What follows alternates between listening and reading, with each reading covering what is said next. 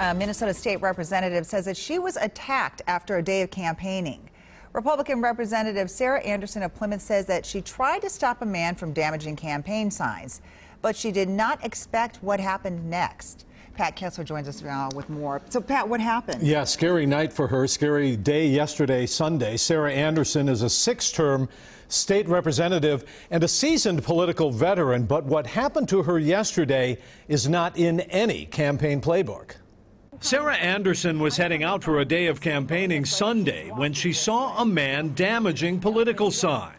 Just like totally kicks it like this, kicks it a couple of times. And kicking at her campaign sign, then others. And he does a whole total kick to this and does a kick to that one too. Parking her car, Anderson confronted the man.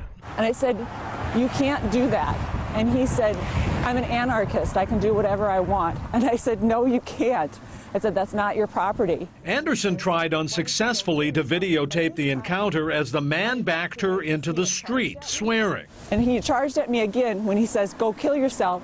And so I wound up stepping here, and there's traffic coming. That's when Anderson got back in her car and saw the man walking on foot toward this gas station. She drove here and captured this cell phone image of the man charging her again.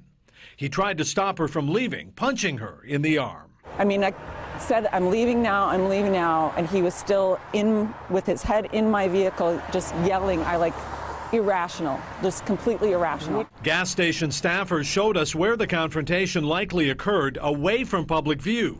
There were no apparent witnesses, but they are checking security video. And Anderson, she'll keep campaigning. This is not going to change me. I refuse. I can't. I cannot live in fear. I refuse. Just during the last hour, the Plymouth Police Department told Representative Anderson it has tentatively identified the man in the iPhone photo that she took, and they're going to interview him tomorrow. Meanwhile, Anderson says she will be back out tonight campaigning. So getting right back on the horse, she's going to door knock, and she says it's not going to stop her. Well, because it's a scary situation. It's disturbing. Yeah, it really is. This kind of thing happens every once in a while, but never physically violent. You see some things happening with campaign signs, nothing like this. All right. Thank you, Pat. You bet. It is getting closer to Election Day with only 21 days to go. Stay with WCCO on TV and online for continuing coverage of the candidates and issues.